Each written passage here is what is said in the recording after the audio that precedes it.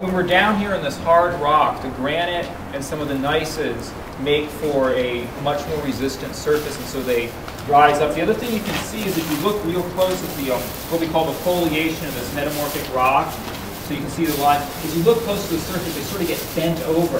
That's because this was an active weathering surface, and as the clay, as the micas got weathered that are in the schists by the ocean, they get soft and flexible. So you can actually you've got a weathering surface going on right at the top of this, and it's deforming by the local weathering before it gets buried. Again, more evidence that this isn't a quick event that's going on here. If this was a quick, big single flood, you would expect a much bigger basal conglomerate with a lot more chaotic stuff in it than this is. This little thing, a flood of global proportion, and that's the best it can do, is like 3 inches of conglomeratic stuff before it starts laying down more typical oscillating cross beds of the beach environment, and that's sort of it borders on the absurd if you actually look at it.